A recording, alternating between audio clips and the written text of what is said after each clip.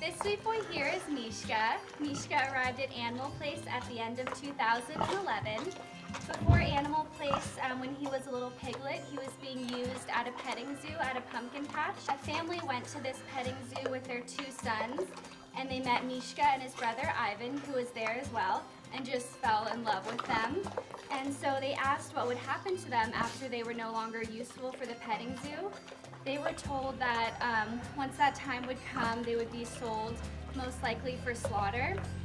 And they were just so shocked, and they absolutely didn't want that to happen. So that family actually saved Mishka and Ivan. And not only did they save Mishka and Ivan, but they actually convinced the pumpkin patch owner to no longer use live animals for his petting zoo, which is amazing. And so Mishka and Ivan now live here, and they will live out the rest of their life in sanctuary life, just relaxing and enjoying it.